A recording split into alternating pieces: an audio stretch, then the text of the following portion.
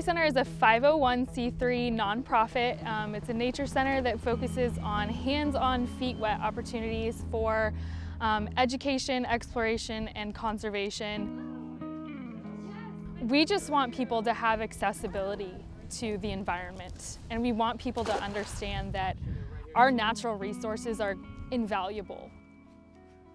I'm Tess Taylor-Tynes. I'm the Conservation Science Coordinator at the Marine Discovery Center.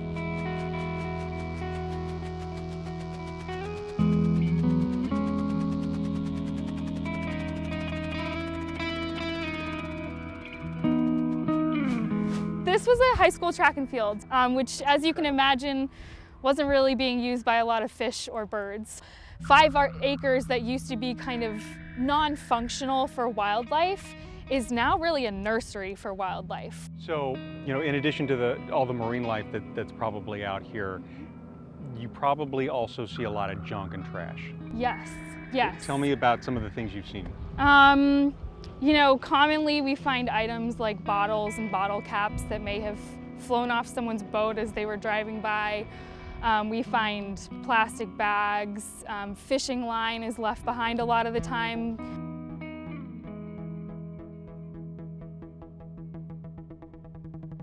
So the Florida Microplastic Awareness Project started out of the IFAS extension of University of Florida.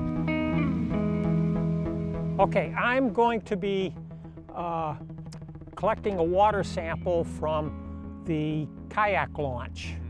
Ed Loomis has been involved really strongly through microplastics since the beginning of our involvement with the studies.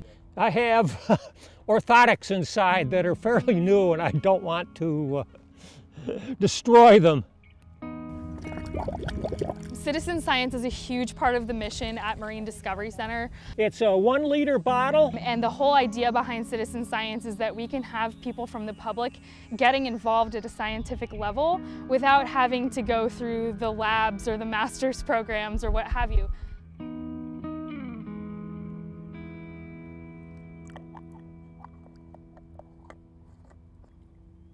And we always take the sample from the surface of the water. And this is the sample we'll be analyzing.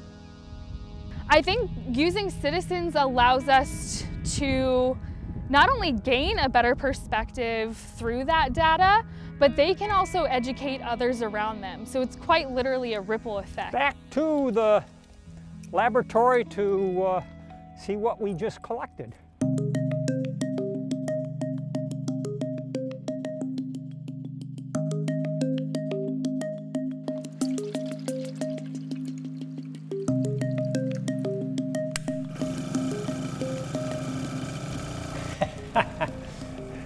It's a little lighter than coffee. It might be green tea, maybe. So when you're done with this, you're going to take the filter and then put it underneath the microscope to see. I'm looking at every little square on that filter. Anything that might resemble a plastic, a film, or a fiber.